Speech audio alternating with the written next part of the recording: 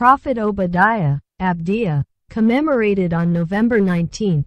The Holy Prophet Obadiah, or Abdiou, is the fourth of the 12 minor prophets, and he lived during the 9th century BC. He was from the village of Bethlehem, near Sychem, and he served as steward of the impious Israelite king Ahab. In those days the whole of Israel had turned away from the true God and had begun to offer sacrifice to Baal, but Obadiah faithfully served the God of Abraham, Isaac and Jacob in secret. When Ahab's wife, the impious and dissolute Jezebel, hunted down all the prophets of the Lord, because of her quarrel with the prophet Elias, Obadiah gave them shelter and food.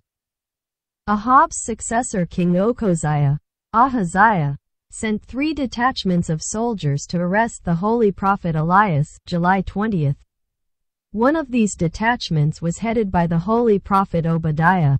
Through the prayer of the prophet Elias, 2 of the detachments were consumed by heavenly fire, but Obadiah and his detachment were spared by the Lord. From that moment Obadiah resigned from military service and became a follower of the prophet Elias. Afterward, he himself received the gift of prophecy. The God-inspired work of the prophet Obadiah is the fourth of the books of the 12 minor prophets in the Bible, and contains predictions about the future salvation of the Gentiles and that the Savior would come forth from Sion.